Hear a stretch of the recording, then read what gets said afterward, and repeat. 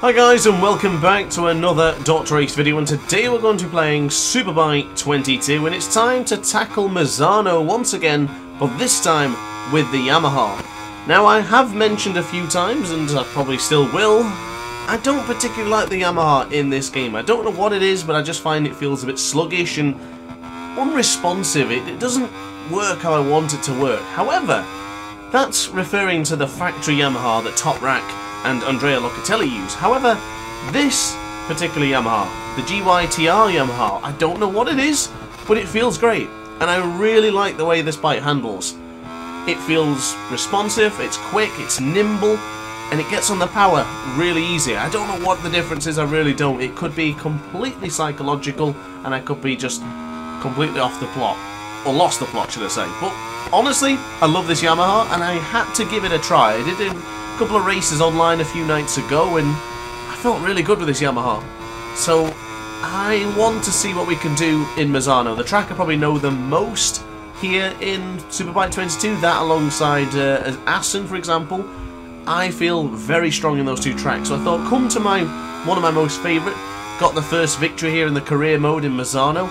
Let's see if we can improve the lap time. The 1:31.3 was set with a Kawasaki, I do believe, but then again I don't particularly remember.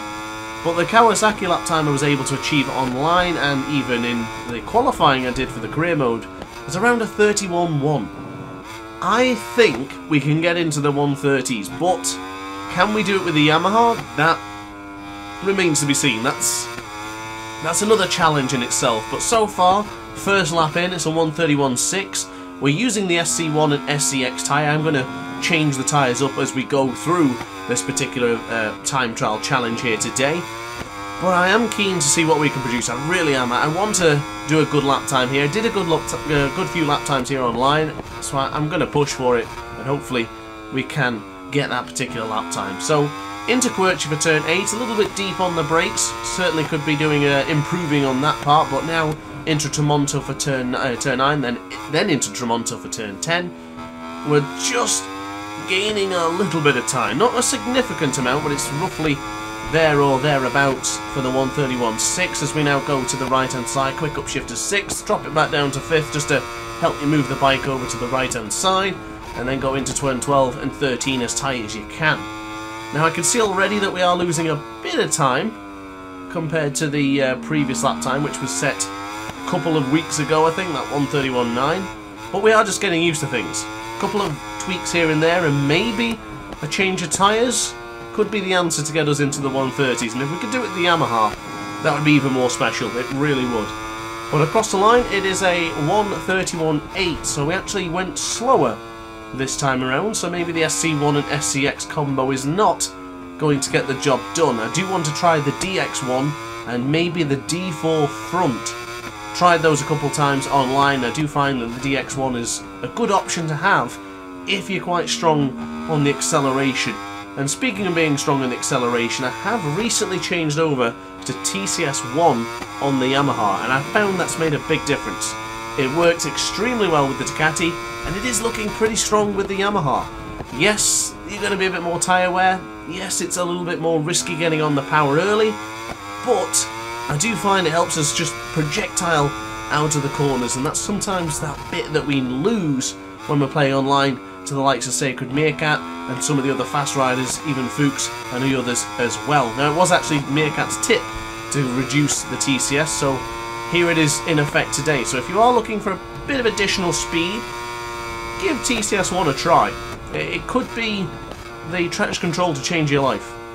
Might be a bit dramatic, but you never know. So into the right-hander for Caro for 14, a little bit wide this time around, so it's not going to be indicative of the final performance, but we're still pretty close to improving the lap time here. So firm on the anchors will go for Misano, keep it in as tight as you can. Not really how I would have wanted to do that, upshifted a little bit too quickly as well. So across the line it's not going to be an improvement, so let's try out a different tyre. So this time around we got the D1. I think I was meant to say the D1 earlier and I said the D4. So the D1 maximises middle corner grip over braking and stopping power. So if you prefer a tyre that really helps you brake firmly, the SC1's probably your favourite.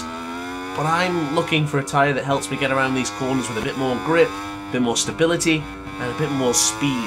There being a lot of fast corners here in Misano, I think this tyre could be the optimum one. So D1 and SCX combination for now, and then we'll test the water with the D1 and the DX1 rear tyre. Now the DX1 rear tyre, if you're not aware, does help with not spinning up the rear as much coming on the exit of corners. So if you're bringing on the power quite aggressively and abruptly, it does have that little bit more grip, so you can push it around a little bit more, especially around the side of the tyre as well.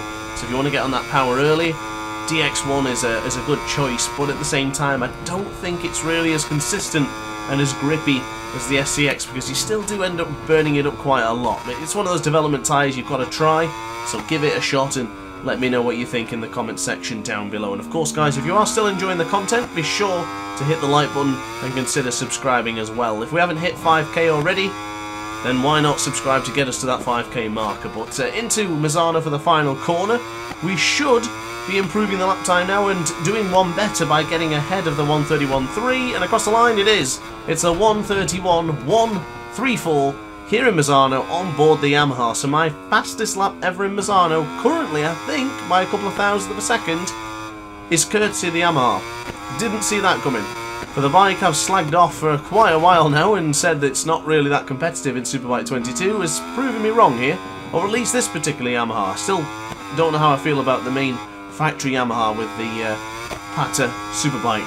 I just don't know, it just doesn't seem to work well for me. But from lap 5 onwards now, we're going to be using another combination of tyres. We're going to see how we do well with this one, but I'm really keen to see how the DX1 gets on, so I'll probably give it another lap and then try it, because I want to give it a bash. It's what I use online, and I want to see if it can correlate here to our own time trial session. But so far, pushing the power on coming out of Tremonto there. You see the bike squirming under pressure as we now go to the right hand side. Stay in 5th gear as long as you can and upshift into 6th. I did try both methods in going into that particular corner, into the Cavone corner. I wanted to get the most amount of speed there, but I couldn't decide whether being in 5th and exchanging up to 6th and dropping it back down to 5th, or just hitting the rev limiter at the 5th gear.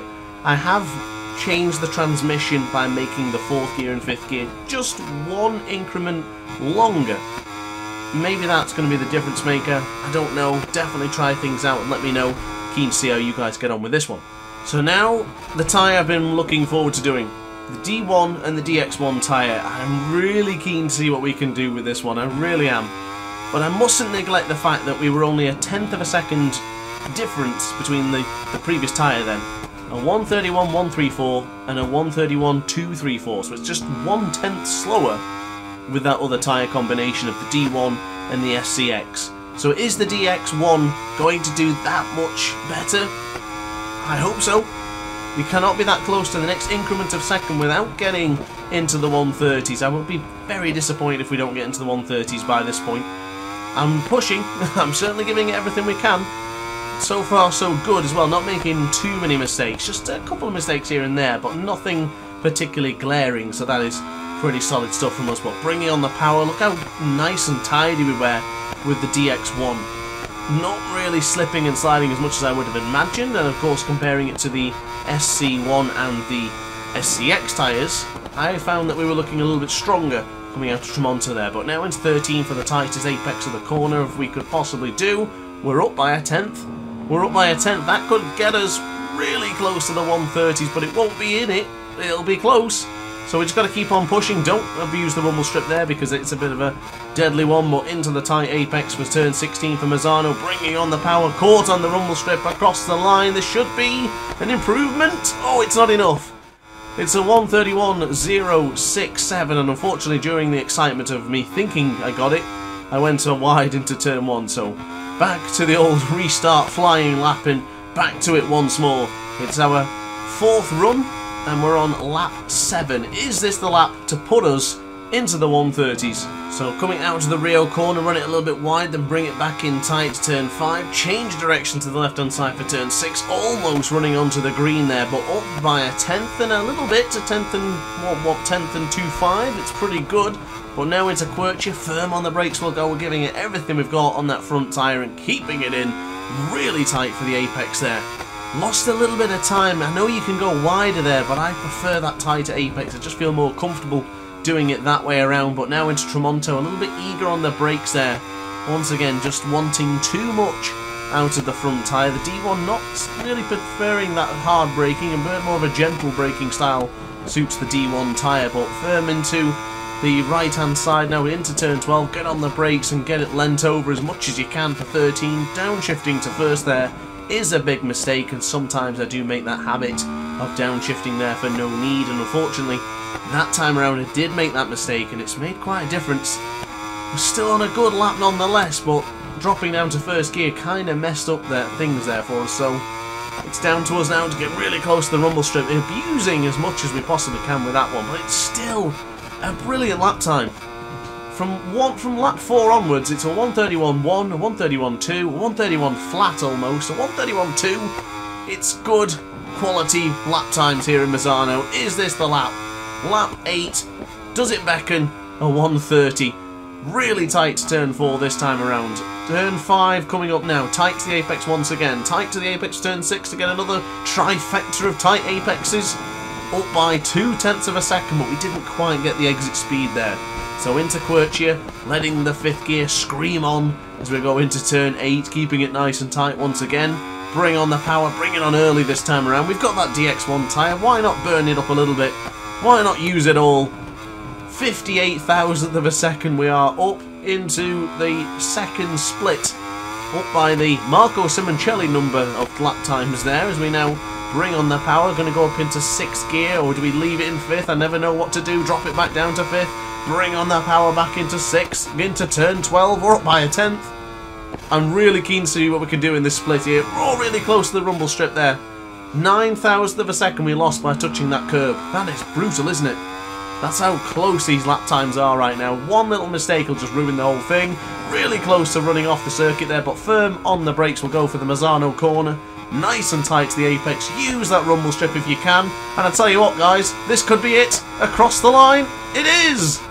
It's a 1:30.868, my fastest lap time ever here in Misano, set with the Yamaha. Who would have thought it?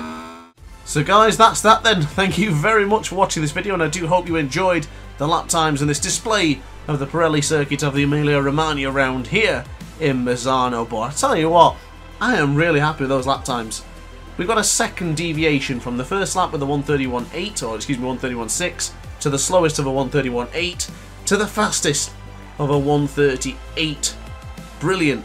Really happy with those lap times, and I hope you guys enjoyed that even half as much as I did. So guys, let me know in the comment section down below, what's your fastest lap time here in Misano. Have a quick go, see what you think. Let me know what you think of the tyres and combination I've chosen today. And up on that note, I will see you in the next video. Thanks for watching as always, guys. It's been a pleasure, and I'll see you in the next video. Ciao for now. Oh hi, didn't quite see you there. Good to see you're still here. If this video didn't quite set your appetite, then why not watch some more DrAce content by clicking the video shown on screen now. Furthermore, if you would like to follow me on social media, you can do so now with the links down in the description. Consider subscribing so you don't miss a single DrAce video.